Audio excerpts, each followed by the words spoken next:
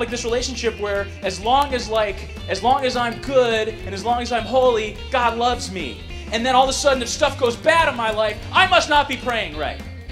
If stuff goes bad in my life, it must be because God's getting me back for something. If something goes wrong, it's I haven't prayed right, or I haven't prayed enough, or he's trying to get me back.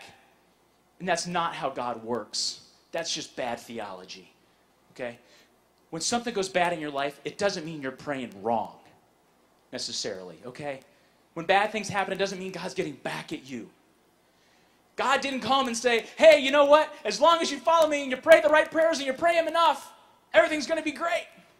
You know what he says in the Gospel of John? This is great. He comes and he says, in your life, you will have trouble. Not in your life, you might have trouble. Not in your life, if you pray wrong, you're hosed. He comes and he says, in your life, you will have trouble. And you know what he says in the very next line? This is so brilliant. Thanks so much, Jesus. In the very next line, he says, I tell you this so that you'll have peace.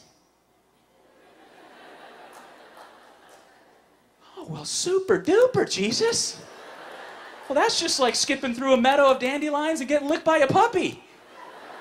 Well, thanks. In your life, you will have trouble. Rest easy. And I read this over and over again. I'm like, what?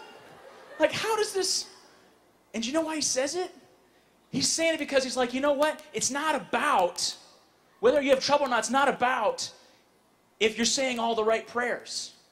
Like, the reality is if you believe, if you fall into this trap, and it's a common trap, it's a suburban gospel trap. Okay, if you do everything right, it's going to be great. And if you do anything wrong, you're just in trouble.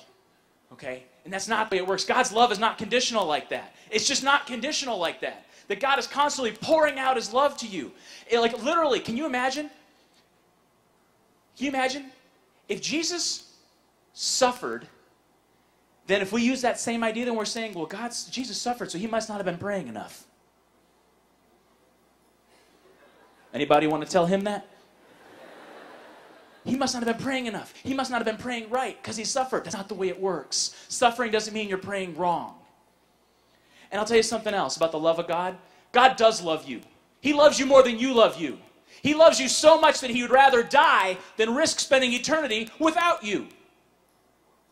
He loves you that much, but here's the thing, and here's the thing that people forget, and I hope you never forget this. I hope that you ingrain this in your head. God does not just love you.